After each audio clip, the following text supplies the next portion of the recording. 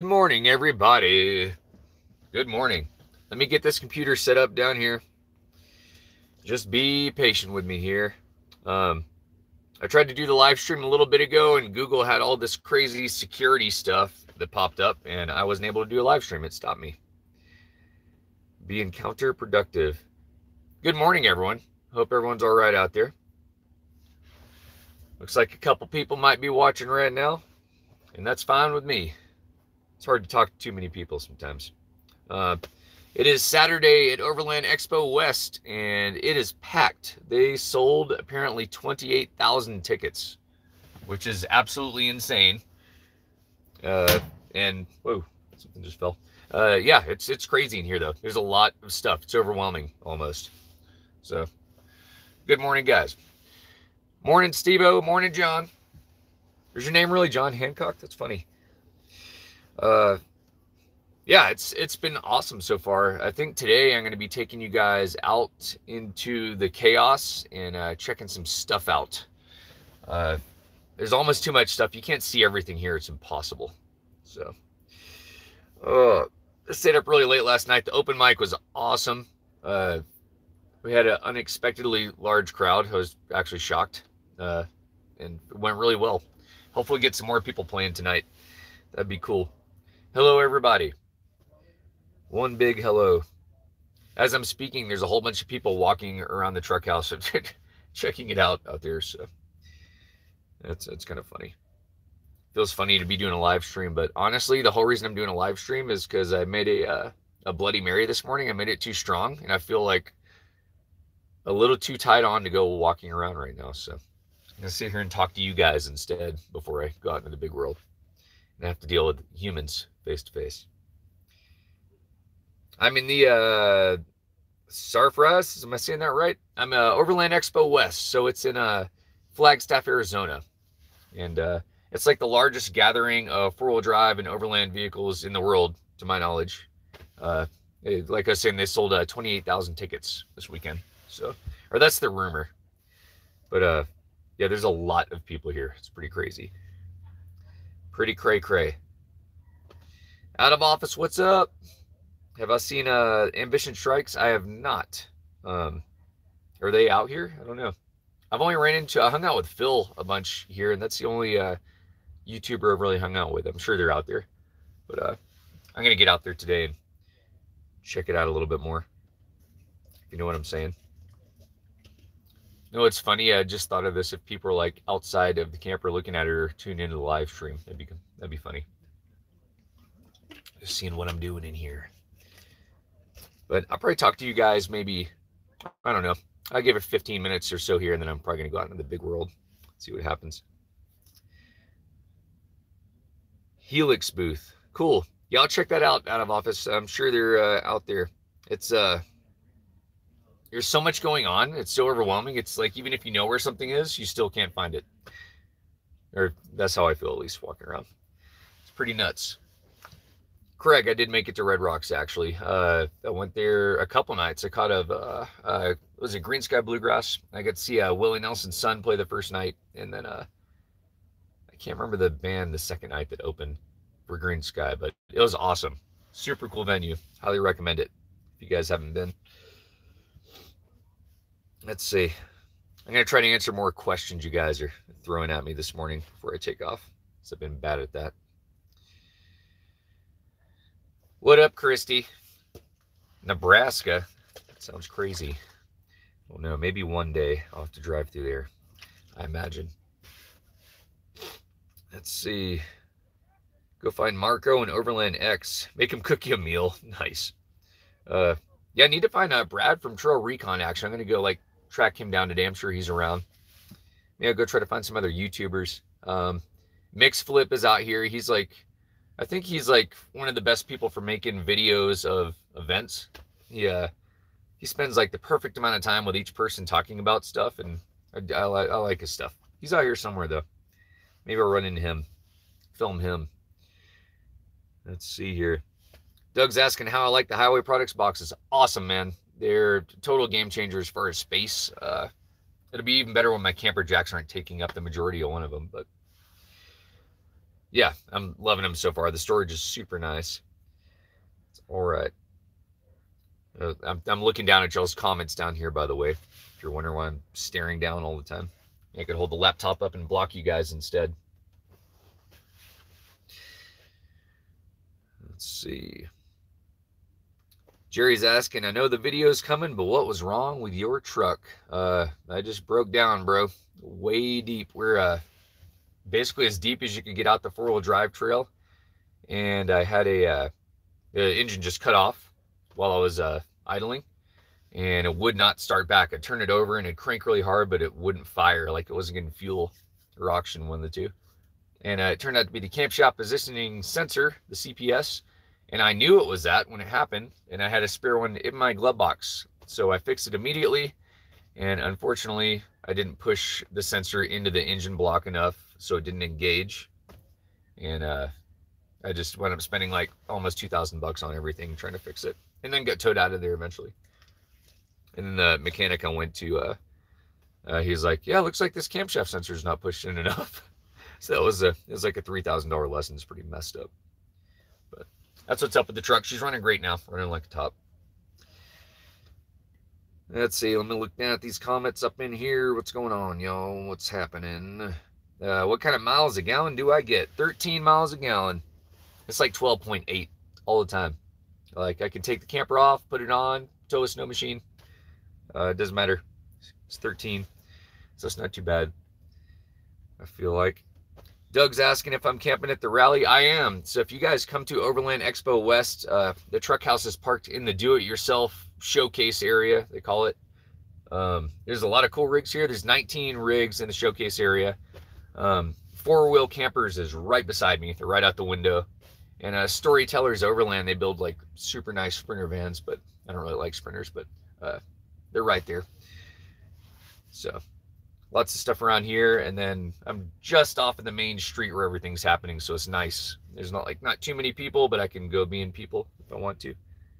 But it's cool. If you guys are local, you should come down, check it out. It's gonna be a big day today. If you're around tonight at the expo, I'm throwing another open mic starting when the sun goes down. So it was awesome last night. A lot of folks showed up. Anyhow, rolling down these comments. Got a question on how the AC is doing. It's doing great. I only had to use it at Burning Man where it was like 104 degrees. And it kept it 62 degrees in the camper. And that Honda 1000 will run this little portable AC for about 6 hours on half a gallon of gas. It's freaking awesome. So it was it's come in handy. But now the tables are turning. It's like it's kind of approaching fall, starting to get cooler. So yeah, no more AC. Those days are done, I think. But I am going to be going to Las Vegas after this. It's just, I don't know. It's probably lame, but I just want to go drive this thing through Las Vegas because I think it'd be funny. And then probably go to Slab City. I don't know if you guys have heard of that. You should look up Slab City. And maybe catch the open mic at Slab City next Saturday night is the plan. So that might be fun / sketchy. I don't know yet. I'm sure it'll be all right. Looking down these comments down here. Cowboy Camper's asking how much longer I'm in the lower 48. Not too much longer. I've got kind of a complicated situation. I'm going to be leaving the camper in Phoenix, Arizona. And I've just got a sick parent. So I'm going to fly back and help them out for a while. So I'm going to be doing that. And then I'll probably drive back to Alaska in the middle of December, I'm guessing. So I'm going to leave the camper here for about a month and a half or so in Phoenix. So, but the good news is I have a absolute ton of content stacked up. So the videos will still be coming the whole time, even though I'm away from the truck camper for a month and a half. So don't worry about that. I got you guys covered. Thinking about you guys. Let's see. I used my purse to smack the cam sensors in. Nice. Yeah, I can't remember. I tried to like pry the cam sensor in. It's in a horrible spot. But I don't know. When I went to the mechanic, he was trying to help me diagnose all this stuff and had his computer out after I spent 4 days wrenching on it. And I think like the valve covers on top, they have a wiring harness that goes in, and it was like all melted and smoking. So he's like, yeah, you should definitely replace that. That could be it. So I just went ahead and like did that myself. He let me work in his parking lot, borrow some of his tools and stuff. Had the whole top of my engine off, replaced that, and it still didn't start. And I told him the camshaft sensor that I had put 2 in. He's like, oh, that's weird. And he looked at it and it was just like sticking out a little too much. So it was embarrassing. Anyhow, that's the story with that. But now I know what to do. The trick with the camshaft sensors, I should make a video on it, is you just oil them up before you pop them in. Imagine that. Let's see. Vegas Truck House sounds awesome. Yeah, I think it's going to be funny. Maybe I should go gamble one night. I never gambled. Actually, no, I did. I used the slot machine one time. Maybe I'll go try it again. I'll go try like a card game or something and just get worked. I'm really bad at cards. Let's see. Doug's asking what an eddy is. Yeah, it's basically a slow spot in the river behind a rock. That's it. So if the water goes around the rock and circles around and comes back upstream, so it's a spot where you can like stop in the river before you wash over a waterfall. Works pretty well. All right, I'll probably stay on with you guys another 5 minutes here, and then I'm going to go peace out. The Bloody Mary is starting to wear off, so I feel like I can go talk to people now. Let's see. Could be worse. You could have a 6.0 power stroke. Yeah, I skipped that chapter. Apparently you can bulletproof those, but it sounds like it's still not too great the situation. So yeah. Making adventure. Yes, this is the 7.3 power stroke diesel in this thing. So it's an awesome engine, actually. It's been really good. It's only broken down. I've had 4 breakdowns in 2 years in this truck, and most of them have been minor. All of them have, except one, the fuel pump that kind of sucked. That was bad. And this camshaft sensor sucked, but it wasn't like a major breakdown, but I turned it into a major breakdown. It was my fault. Let's see here. What else we got? Did you make the music thing? He says Raptor. I'm assuming you're talking about the open mic, but yeah, that was last night. I got some awesome footage of it, so I'll have a video out. If you guys are wondering, all my videos are like anywhere between 2.5 to 3 weeks behind. So that's what's going on with that. And I forgot, I think yesterday I released like an Alaska video. It's like my last one that I forget to release while I was up there. So that one just randomly popped into your feed probably, but they should be pretty consistently lined up from here on out. So from the next one you guys see. And I think I actually, do I cross? Yeah, I think I crossed the U.S. border in this next episode that comes out tomorrow. So like going from Canada to U.S. So it gets interesting. Randy Johnson. That's my uncle's name, man. Nice. Old Randy. Uncle Randy. My camper weighs 1,900 pounds on the head. That's loaded with stuff. So that's just what she weighs. I think episode 21 too, I talk about the weight and why it weighs that and why it's not heavier. Yeah, it's good meeting you too, and Silverton Raptor, if you're who I think you are. Let's see here. Do we camp on Red Mountain between Uri and Silverton? I can't remember. Brian, I did an engineer pass by myself. Brian just like drove out the beginning of the road and turned around after like 3 or 4 miles or something. And then I kept going, and I spent the night on Engineer Pass, like right next to the sign. Tried to camp out, and then I woke up at 3 a.m. and I could not breathe. Like I had to drive down a descent because it's like 13,000 feet. So yeah, it was crazy. Todd's asking what age I started kayaking. Man, I guess 14, I think. Makes sense. Actually, it was really funny. So my dad got a whitewater canoe. So we did that when I was probably 13 or something like that. And one Christmas, like I just really wanted a whitewater kayak, but you know, I was 14, I couldn't afford anything, even though I worked at a bike shop. I just kept telling him about this kayak, and I woke up Christmas morning and went to the Christmas tree, and they're like tons of more presents than I'd ever seen. It was weird. So I started opening, I opened the first one, and it said to open the next one, and open the next one, and open the next one. So I kept opening all this stuff. And the last present I got to is like, go out to the roof, go get on the roof of the house. And my dad had taken a ladder and leaned it against the roof. and I climbed up on the roof, and there was a like a used whitewater kayak sitting up there that he got for 300 bucks. As a Perception Whippet whitewater kayak, and that was my first boat. The downside is my dad didn't realize you need like a paddle, a helmet, a life jacket, a spray skirt, a dry suit, like all this stuff. So I had to save for all that, but it was awesome. I took it out Christmas Day with Uncle Randy Johnson, right behind the cabin, and just paddled this creek called Big Creek right in our backyard. So that's where I got my first kayak. So yeah, I was 14 years old, I suppose. My empty truck weighs 9,000 without a camper. Yeah, this truck's like 8,500 pounds. So yeah, I'm there with you. Oh, thanks, Making Adventure. I appreciate that, bro. You should do video and 7.3 upgrades. Yeah, I should. I actually took a lot of video when I was replacing all the sensors. So I'm going to have a whole bunch of like helpful how-to videos on how to fix your 7.3. So, and that's what's awesome about YouTube is I've used it so much to fix my own stuff. Just watching videos and you learn from it.